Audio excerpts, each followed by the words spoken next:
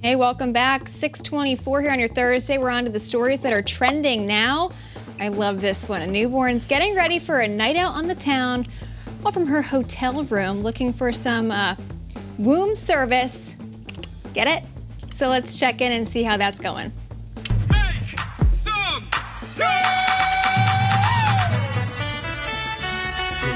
some noise! That's pretty much what I look like when I wake up, by the way. Unicorn chair slippers are also, it's a good look, right, Scott? I think, Caitlin, it looks just like you. I know, it's amazing. Right? All right, Dash likes to crash my forecast, as you know, just about every single time. But take a look at what happened to Lonnie Quinn. He's a weather guy in CBS in New York. He had a very special visit from his daughters as he did the weather from home earlier this week. Lily and Savvy wanted to say hi to everybody. Come here, Sav. You're too little, Sav. They're not going to see you down there, honey. All right.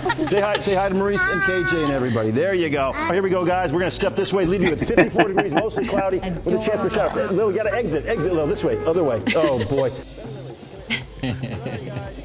Fun fact, Lonnie Quinn is born right here in Cheshire, Connecticut. So thanks to that, Lonnie. That was pretty funny. And fun fact, apparently he has a green screen at his house. That's pretty cool. You need to. I guess so. You need to get on the phone, Scott.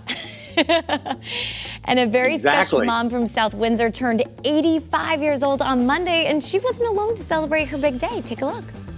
Happy birthday, dear Mom. Happy birthday to you. Aww. That cake looks delicious, too.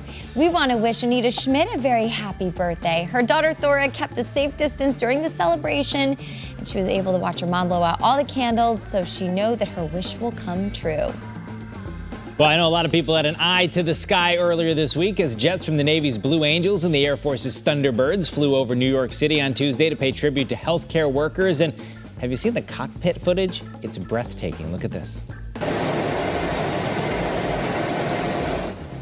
I'd like to be that close to another jet. Both branches of the military say they were honored to salute all the frontline workers. The flyover fulfills training requirements for the pilots who have seen many of their performances canceled since the virus's outbreak.